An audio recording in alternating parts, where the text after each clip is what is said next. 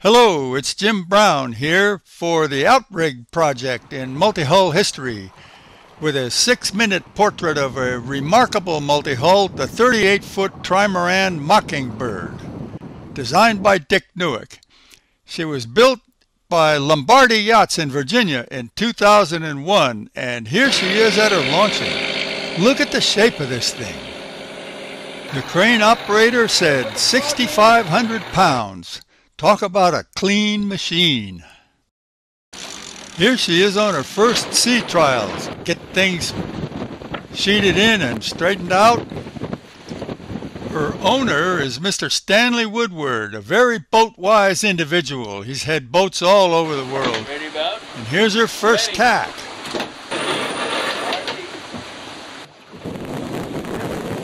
That took us out into a gentle breeze, and the next thing we knew, we were romping along at speeds in the mid to upper teens. The boat is easily exceeding the wind speed. She's built out of all foam glass and carbon fiber. That explains that 6,500 pounds at launching, less rig. But with 5 people aboard, she's making 18.3 knots with 5 people aboard. This is a view through the forward cabin window. But now, Stanley's going to throw her into another tack. Round she goes, and when she heads up into the wind and loses speed, you can see that there's hardly any wind at all. But soon enough, we're back up to speed on the port tack, streaking away. Well, let's now have a look at some of the details of this boat. Here she is hauled out in the southern Chesapeake, her home waters, in 2014. This is Stephen Brown, who did most of the building on this masterpiece, and yes, I'm his dad, and he's demonstrating how this amazing rudder will continue to steer no matter to what extent it is kicked up or down, so that if the boat blunders into shallow water, it can steer its way out. There's the folding propeller on a sail drive unit. This looks up at the plow anchor and the telescoping bowsprit cannon onto the foredeck at the stem head fitting, and a very seaman-like anchor cat.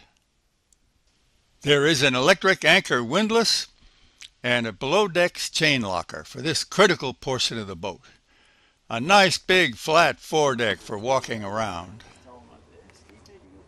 A beautiful rotating all carbon fiber mast and boom with a super simple 3-wire rig. There are no spreaders or diamond stays. There's a very powerful Dacron mainsail with bat cars, easily reefable, and the slot between the sails is wide open.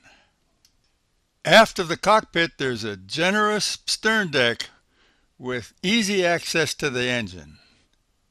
Well, let's have a look below decks of this sailing machine.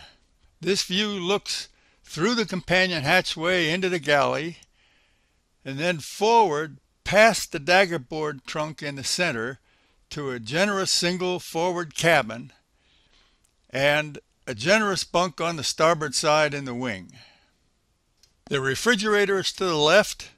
There are deep stowage bins over the galley counter, and to the left of the cooktop we have a through wing multi-purpose orifice. Up in the head there are deep bins for stowage in the wings, and under the cockpit there's a cavernous storage compartment looking straight back into the engine room. And in the very unlikely event of capsize, this space would be above the inverted waterline. One more sweep through the cabin, looking aft, past the galley, the fridge, into the cockpit, and to the foot of the double bunk on the starboard side. Well, let's go for another boat ride on a different day, different water, note the very deep cockpit. Boy, you're not going to get thrown out of that one, no matter how rough it gets. And who's that gent on the helm?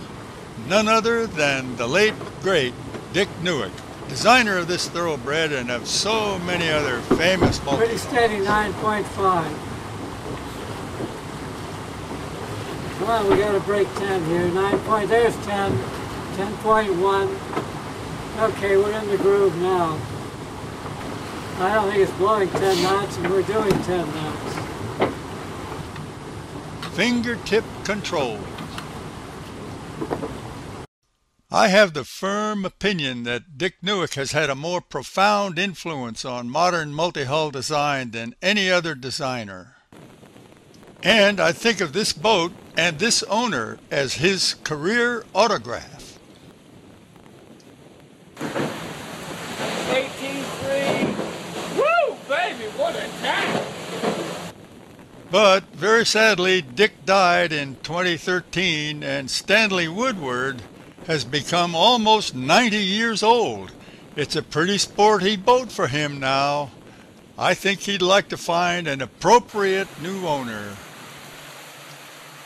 So, if you would like to learn more about Mockingbird or to suggest other noteworthy multi-hulls for our portrait series, please feel free to contact me at the Outrig Project. And meanwhile, fair winds to the good ship Mockingbird and all of those who sail in her. Bye-bye.